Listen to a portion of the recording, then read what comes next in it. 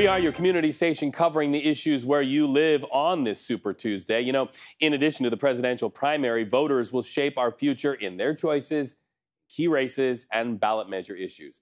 Those polling locations across the Bay Area now open, and those poll workers are ready to welcome you to cast your vote and make sure things are orderly.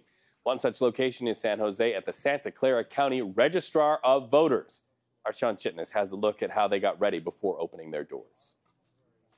Well, the team here has been working hard, not just early this morning, but in the days leading up to primary day. They have the responsibility of serving 1 million voters, and they want to make sure that it is both secure and they are able to reach every eligible voter so that they can participate and turn in those ballots or cast their vote later today. Now, we were here on Friday to see some of the work that is happening leading into the weekend and today. We know that they have hired 2,000 temporary workers to help them run their operation across 104 voting centers, those centers opening on Saturday. That's in addition to workers that help with other services like preparing language aids for voters across the county.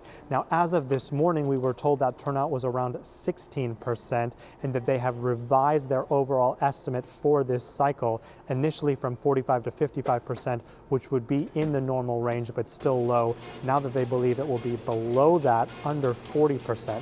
Workers have been a part of this office for years, though, trying to ensure an effective and honest election. They want to encourage more people to come out, and they say that this job of making sure that it is secure is one of the most critical responsibilities they have in their work. I would say that no election is the same. You know, elections are always evolving, and there's always something that comes up that's new, that's different, and it's a privilege to be able to put that in practice for our county, for our citizens.